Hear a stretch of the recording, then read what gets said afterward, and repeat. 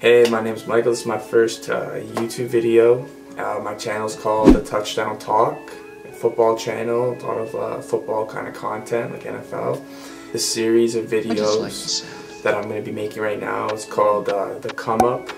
This series talks about like players who came from troubled pasts or like they lived a hard life to come into the NFL, and it talks about how they like overcame adversity. So the first video I'm going to do today is the Washington Redskins running back, Derrius Guice. He's one of my favorite players in the league, and I thought it'd be great to start off with him. So I'm going to go into like kind of his, I guess, biography, kind of like just talk about his life in the beginning, and then certain situations that happened throughout his childhood to get to the NFL where he's overcome adversity. He was born in 1997. He was raised in a poverty-stricken section in Baton Rouge, Louisiana. The town that he was from is called The Bottom, so you could tell like how poor that was. So his town, The Bottom, had a lot of poverty, crime, and failing businesses for like years on years on years. On May 3rd, 2003, Derrius was only 5 years old at the time, turning 6. This is when his father, Derek, was shot dead and killed. He was in an altercation at a local Denny's. After the altercation happened, someone had shot him and he died.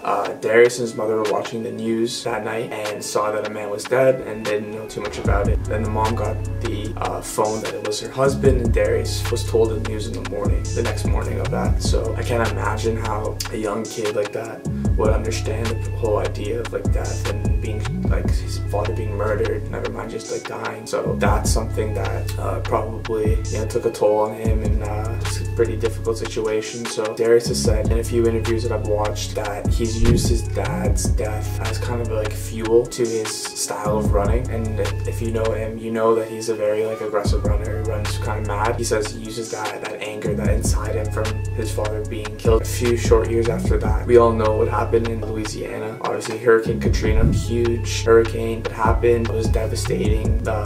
Thousands, tens of thousands of people died. Their homes gone, everything they owned gone. Pretty much the whole life was just shattered. And in Louisiana and the areas there in like Florida, the poor families, they weren't told the information that this was happening until I think it was a few days to a week before, when like other people knew before. Since they don't have a lot of money, they don't have the means to get out of the city, so they kind of had to just bunker down, which is terrible because a lot of them did die from that. And then after that, he went to high school in 2011 called McKinley High. But he did not stay there for long because his mother had went there. She didn't like the atmosphere there. The culture on the school wasn't good. A lot of crime and violence for children. And so him and his buddies, because they were so good at football, they got a scholarship to a predominantly white school. It was a privileged school and it was a private school, and Derrius and his buddies didn't want to go there, but they knew that it was the better option to do, so they ended up going there. He had a very successful career there in football, but there was a lot of times where he'd come home crying because children were racist to him, they were mean, they'd bully him. So that was very difficult to deal with on an everyday basis. Wouldn't know how to feel with that, and his mom wouldn't let him transfer because she knew the opportunity that her son got, and she didn't want him to lose out because he's getting bullied. Even though it's a very big deal, she knew he had to stick it out. And then in his junior year, he met Stephanie. She was a guidance counselor at the school, and she formed a good relationship with Derrius because she also grew up in poverty, and she knew that he could like come out of poverty and do something with his life more than just a normal job he could make in the NFL. He was that talented. So they became very, very close over the next 2 years. He would go spend nights there, days there, family dinners, family parties. They even took him on vacation with them. The family was very close with him. So close that in his senior year, the Catholic school board had asked for Stephanie to resign from the position or cut ties with hanging out with Derrius after school hours at her home. So she just quit her job. She thought that it was better for her to be a good figure in his life than to keep her job. And now to go back to the football side, which was very exciting. He was great. He had an amazing season, his senior season. He had rushed for over 1,300 yards, 21 touchdowns, and the school went 9-2 and just lost in the playoffs. It was a very successful season, and due to those efforts, he got selected to the U.S. Army All-American Bowl. So we all know, if you know about football or anything about high school football, it's a big deal. It's a big bowl game to play, to showcase your talents, to see what you can do to the next level in college. And then in that game, he won the Pete Dawkins Award, which is the MVP of that game. Due to those efforts in high school, and then what he did in the bowl game, he was a 5-star recruit, and He's the second best running back in his class in 2015. You know, when you're a five-star recruit, you know that you're going to schools every other weekend, you're going to conferences, meeting with all these people, but he didn't. Derrius didn't want to do that. He knew he was going to LSU. He made a promise to his father. He signed his letter of intent there, and he knew he was going to LSU right away. So it just shows that even just to make it to the college ranks, all that he had to go through, and now he's still making it college. So even if he didn't make it pro, he's getting a degree, he's getting something that he can take and use as an adult one day. As a true freshman, he played right away, was the backup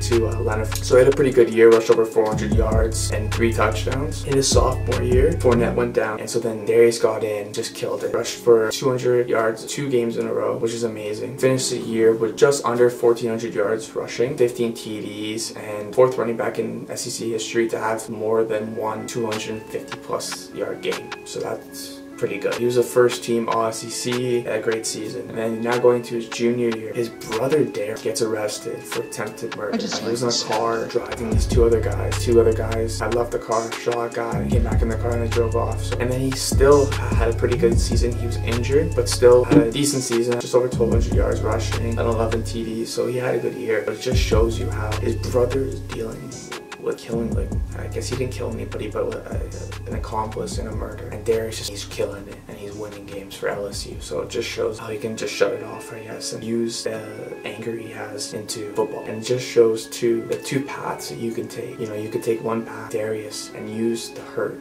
use the sadness, the anger, and you can use it into something beneficial that can help you go somewhere, and then you could be like his brother. And I feel sorry for his brother. You know, he's went the other way, took his anger out, and now is going to jail and messed around with the wrong. So, you know, that's what's beneficial with sports, can really help you. Talk about him going to the NFL. He's supposed to be projected a first-round pick. I'm a Philadelphia Eagles fan, so I wanted him in the first round. I didn't end up getting him, but that's life. He's gonna go kill it in Washington, which kind of sucks for me. So he pretty much the whole draft time, he was first round pick. Everyone was like, for sure, he's a lock. And then a couple days before, just boom, everyone just killed his draft stock. Suppose he was lazy, he was rude, immature, dishonest, all these things, all this fake news, pretty much, that came out against him. He dropped the second round and got picked by Washington Redskins. So he has to deal with people talking bad about him, talking bad about his name, and when he's not like that. And you can tell, like, from a guy from where he's come from, you think he was going to be immature. He's going to be one of the most mature guys because he had to grow up quicker. He didn't have a dad in his life. So after all that, he goes to the NFL, playing in his preseason game. I'm watching it because I like him. One rush, 10 yards. One rush, 5 yards. And I was like, this guy's looking good. He breaks out, I think like it was a 30-something yard run, and tears his ACL. Come on, your first preseason game, you tear your ACL. So he has to deal with that. He's out for the whole rookie season. A lot of adversity, this guy, and he always seems to take the adversity and strive on and keep getting better.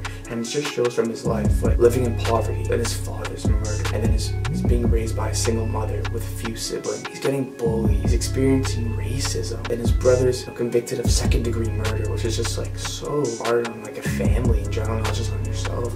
His character then comes into question, which why would you do this to this guy? And then falls in the draft, so loses a bunch of millions of dollars. Because if he was in the first round, he's getting a 5th-year option after 4 years. He's getting more guaranteed money. You go to the second round, you're making around, I think it's $2 million over 4 years, where you're in the first round, you could be making upwards of 8, 7, 10, like depends on where you're drafted, right? So after all that, let's say, and he gets to the NFL and boom, tears his ACL. Like, can this man get a break? And you know what he says? He said that he's so hungry for the next year. Like, he's just so into it, and you can tell because, you know, since I'm a fan of the Eagles, I know about like Washington and what's going on there, and that's their guy. He's gonna take over, and it's because he has that it factor, you know, that I got a chip on my shoulder, I'm gonna kill it, I'm gonna win this game. So that's why I really like him, and it just shows how all this kind of adversity that can hit you, you can move on, you can strive for great things, even though you were not put in the best situation to get that. And I genuinely think like he's gonna come in this year, him and AP are gonna be running together. He'll get 1,000 yards, no problem. I have no problem with that. He's an amazing runner. I really think he's a great person from what I've seen in interviews about him. That's my first video, so if you can, like and subscribe on my video, or like show your friends, and thanks so much.